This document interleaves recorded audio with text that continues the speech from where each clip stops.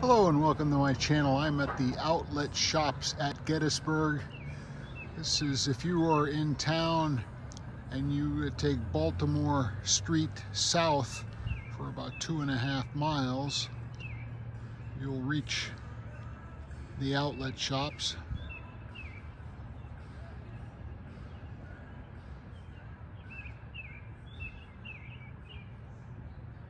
Here's a quick rundown of what we have here.